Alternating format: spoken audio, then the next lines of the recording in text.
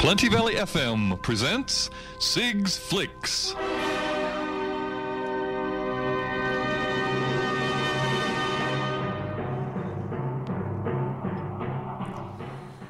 Well, we're on air now with Sig Anderson, and it's time for the cinema information. How are you, Sig? I'm good. And finally, we've had the release very recently of one of the biggest films of the year. Martin Scorsese's back with his new one, Killers of the Flower Moon. And this is quite a long, drawn-out, and an enthralling modern Western, I think you might find. And Scorsese's put a lot of time and work into this one over many years, and he's done very well. Just on 80 years old, he's quite a director. He's done some very good work.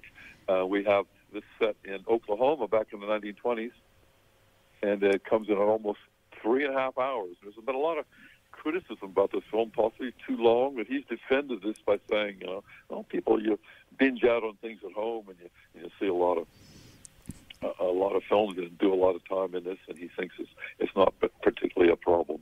And it does a bit long. It is a bit long and does get to you a bit, but there's so much in it, and he's got a lot about what is going on here. But this is basically the story of the Osage Indians in Oklahoma who were dispossessed and relocated into Oklahoma. And they, at the time, back in the late 19th century, and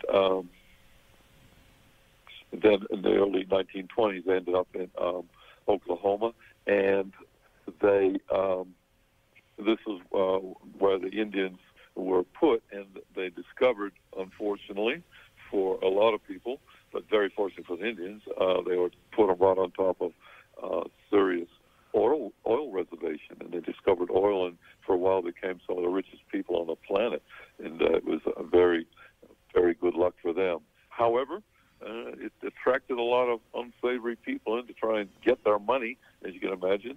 It was an amazing opening scene where when they discover oil and it shoots out of the ground, it's quite a celebration as they're dancing in the oil there, and it's pretty good. It's filmed by Mexican cinematographer Rodrigo Prieto, and he's worked with Martin Scorsese a lot, the director, like The Wolf of Wall Street and The Irishman, you may remember earlier, and also he filmed, believe it or not, Barbie. So, I see. Quite a varied cinematographer, but this film just does so well at going over the plight of the Indians and the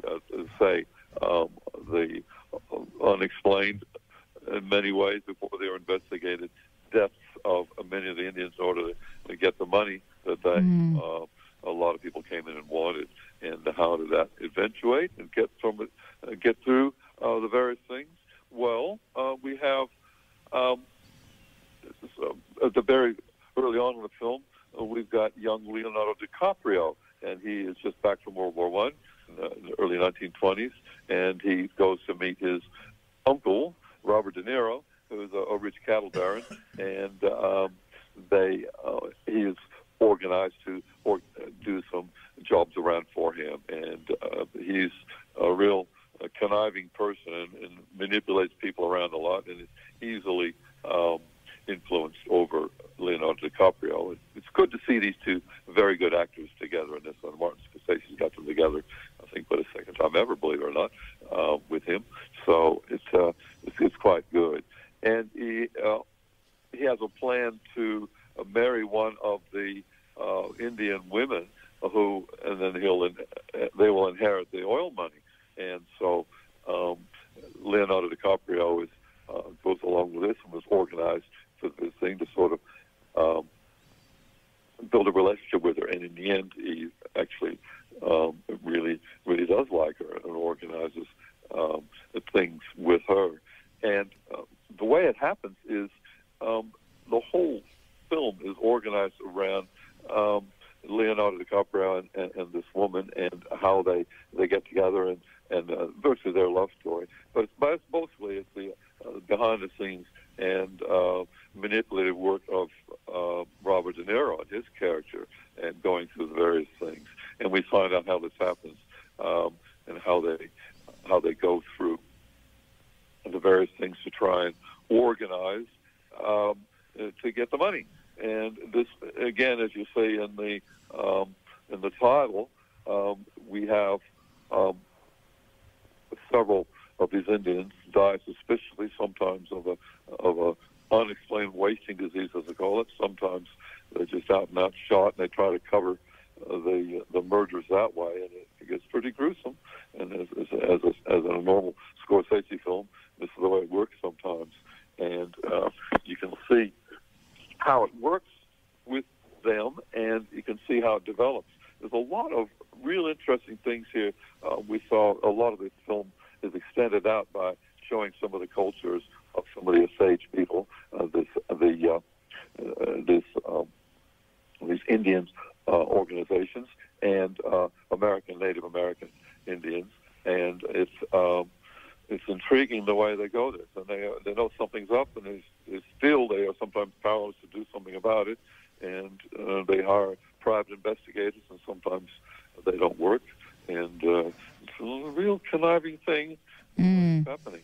Big money certainly has a lot of push and a lot of, yeah. It is, yeah, and it's incredible scenes early on where when some of this money comes in, we've got Indians going around in brand new cars. This is the 1920s, and there's not a lot of cars around, and only the rich people have cars, and they've got very big houses, and they've got white chauffeurs, and things are a little bit backwards. And people sometimes look at it that way, as it normally is. So the way things go there, it's incredible. We have Leonardo DiCaprio's Indian wife, Molly, is diabetic, and so he looks after her that way, and then she's slowly dying through mysterious circumstances. I'm going to not say anything about that until you see the film. And we have Leonardo DiCaprio, who tries his best to support her, or is he complicit? We don't know what's going on here. So there's later on in the piece, we do have help from an investigator from the Bureau of Investigation way back in Washington. This is a long way back in those days, from Oklahoma, and that later becomes the FBI. And he's quite good as the investigator. That was a role that was originally meant to go to Leonardo DiCaprio before he became the nephew of Robert De Niro. All right. But there's a lot of incredible things. The real interesting acting roles by lawyers later on in the piece, from Brendan Fraser, who's come back after a very successful film, The Whale, and also John Lithgow with that very distinctive voice of his. So they're very good. The music to this is just wonderful. They have some old-time music and some Indian music a bit as well, and also some early American jazz and folk music through this, and it's real good. So, and some people may think it's a bit long, but I think it's an amazing film. There's a lot in it, a lot to go through, and it's worth the wait. And definitely want to see this film before it goes to streaming, because films like this are meant to play up on a big screen. Yes, again, that's called Killers of the Flower Moon. Is it? I see this one. I don't really like too much violence in movie. I'm not a violent person in that way, but is it really awful? I mean, I'd love to go to this movie. There are scenes of violence in some Scorsese films. We got it's not overly so, but there are things that happen. And as Scorsese himself has said, these things happen. We don't want to turn away. They are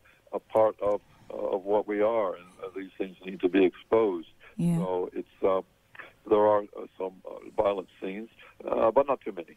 And all right. It's all part of the fabric of this, the way it goes. Okay. Yeah. So that's that one. So anybody who's like me and doesn't like too much violence but wants to see a movie like this, it's worth it then. Do we have a few messages, or will I go on? Yes, some time for some messages. Nearly 71% of parents know that their kids are not confident swimmers, and nearly half of all parents don't get them swimming lessons. Spring and summer is when kids are at drowning risk because the weather warms up and they want to jump in the pool. The 0 to 5-year-old area is the really big high risk. Some key things to check are the fence and the gates. Is the gate self-closing? Does the Magna latch work? Is the area clear of items that would help get a kid entry, like a table they could jump on to get over the fence? Make your pool safe for summer. Local news and local views on your local station, 88.6 Plenty Valley FM.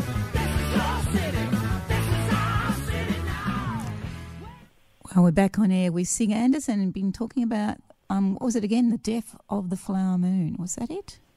Killers of the Flower Moon. Killers of, yeah. Okay, that's definitely a movie to look out for, and I don't care if it's 3.5 hours. It sounds like a fascinating subject. Yeah, almost 3 hours 20, but yeah, it's very good. Another quick one I have to mention is The Origin of Evil. Wow. Okay, fine. This one comes in just over 2 hours, and this is an intriguing film, French film, and it's French-Canadian, actually, and an interesting thriller starring Laurie Calamy, and she's a wonderful actor, up-and-coming French actor. You may remember from Antoinette de Servanese. It's a very good film. She's in that comedy, playing with going on a trek with a very, very stubborn donkey. Nice film you might want to check out. But this one is an incredible story where we have this woman just released from prison, and she's very keen to track down her long-lost father, who never married the mother, and she hasn't seen him a long time and wants to trace him down and to meet him. And he's got a bit of money, owns a few restaurants, and he's organized around a few things. And he also has is happy to meet his long-lost illegitimate daughter, and yet he's married and has another daughter as well, and they're very suspicious of this new woman that comes in and sort of makes friends with him. He's very suspicious of the daughter and the wife, because everyone, of course, once again, like the previous film, they want his money, and things go a bit crazy from there.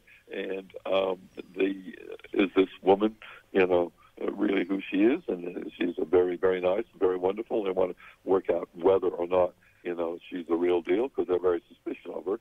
And the father wants to protect his estate and his holdings from the others. So it's a bit of a family thing that goes from there, and it's intriguing the way that works out. And at the time, she's a little bit dismissive of her best friend, still back in prison, and she's tries to organize these things, and a bit helpless from there. So that once again is called The Origin of Evil, new French film that's out now. You might want to check that out. So a couple of films for you guys to check out, and I hope you can see those films. And real quick, I can't say anything about this one. We're out of time, but the Greek Film Festival is screening now. It's going right through this week. You might want to check that out at greekfilmfestival.com.au. As you can imagine, lots of Greek films at the Como, Bowen, and Astor Cinema. So lots of films for you guys to see, Hillary. Thank you very much, Sig. You've been listening to your local station, 88.6 Plenty Valley FM with Valley Lifestyles, and see you next week.